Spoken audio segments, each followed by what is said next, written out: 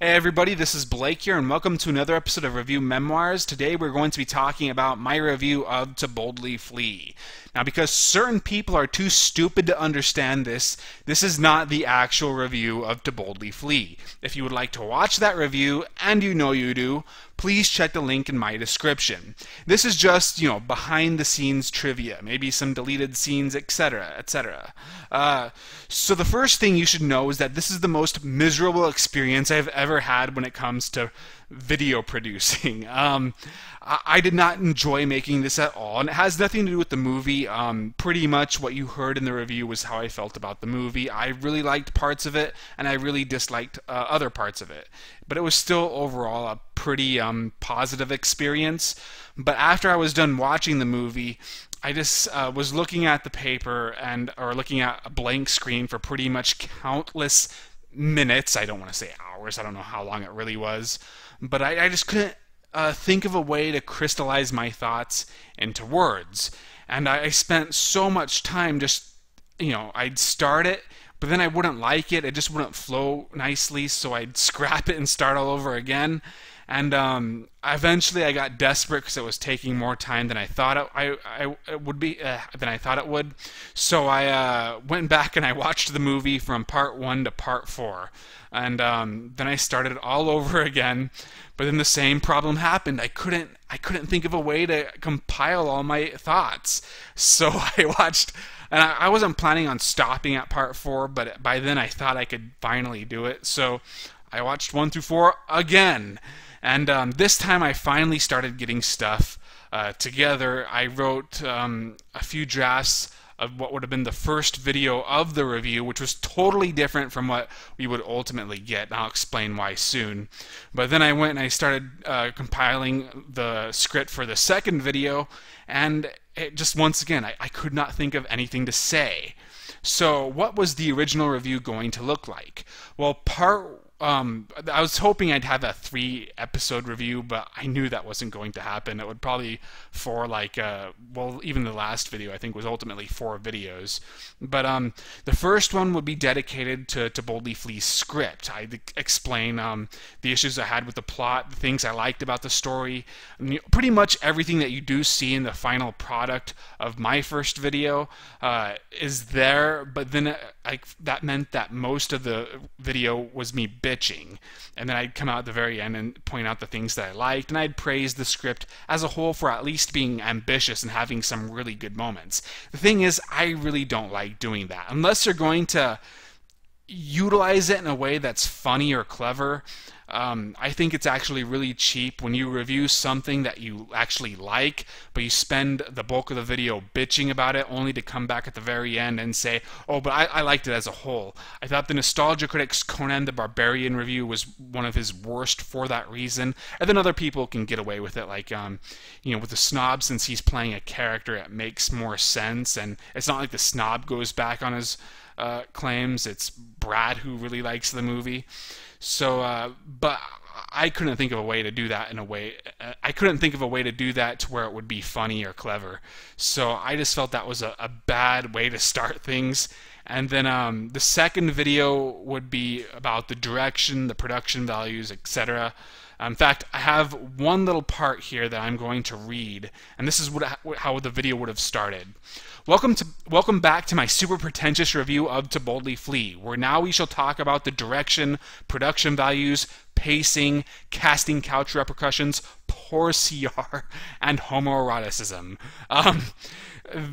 This would be sort of a theme I'd come back to for the final product, but I just couldn't think of anything else to say beyond that. Now, I want to be a screenwriter in real life outside of video reviewing, so I've done screenwriting classes, so that's why I'm probably much better when it comes to dissecting the scripts in movies, but I'm not really familiar with the technical aspects. I don't know about cameras, very little about editing and stuff like that, so I just couldn't think of a whole lot to say other than the special effects are good when it comes to video reviewing standards, but obviously aren't on par with big blockbuster productions.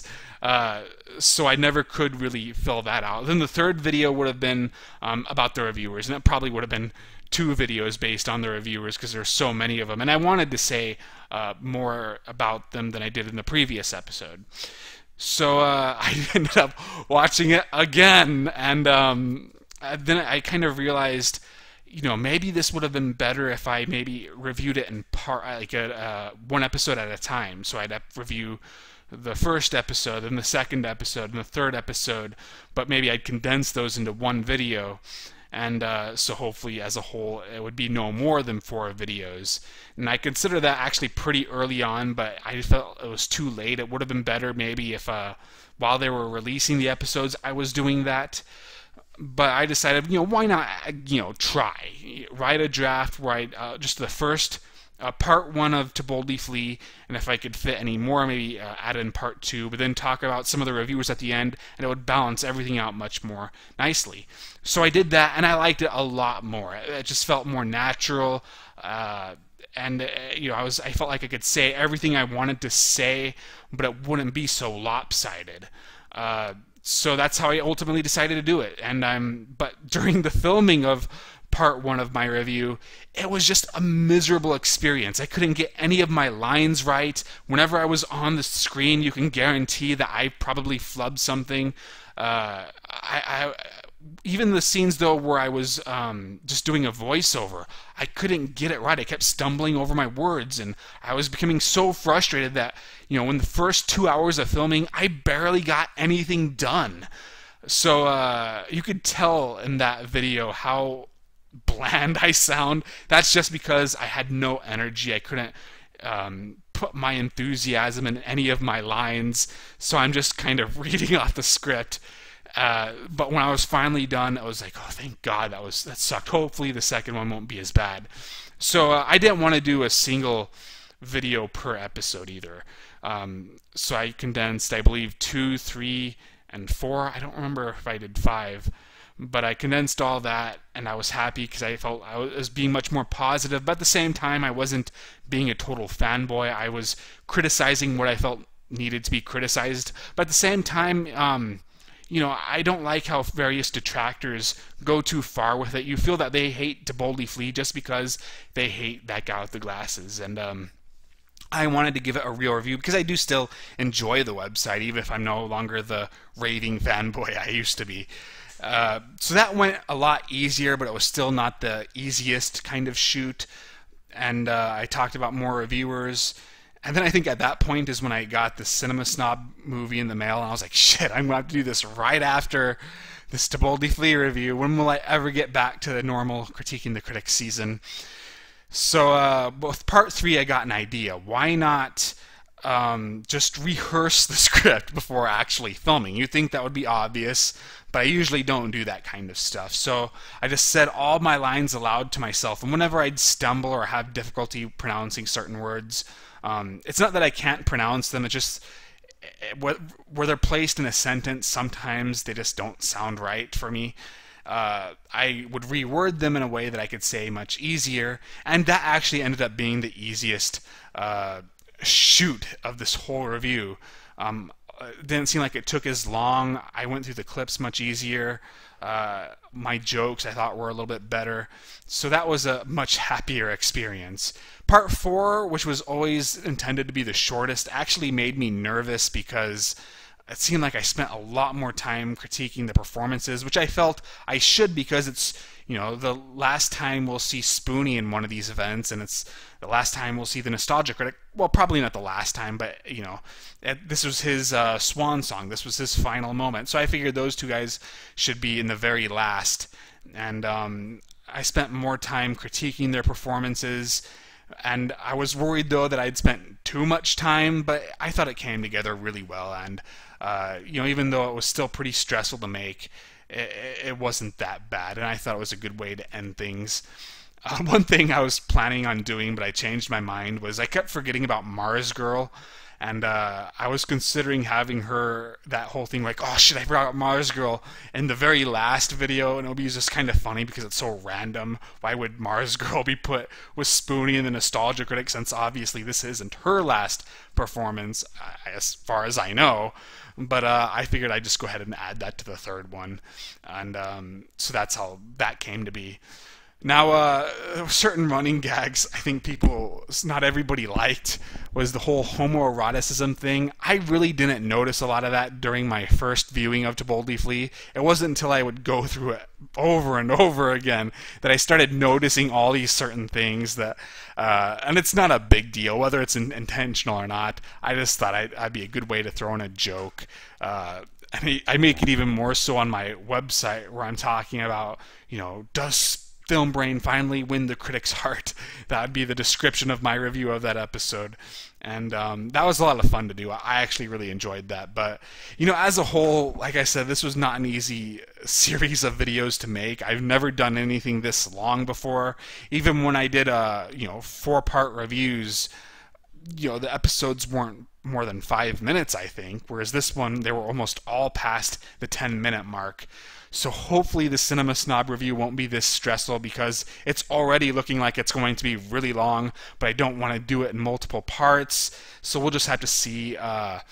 My intention for that is, it's like currently about 4 pages long, the script for that review.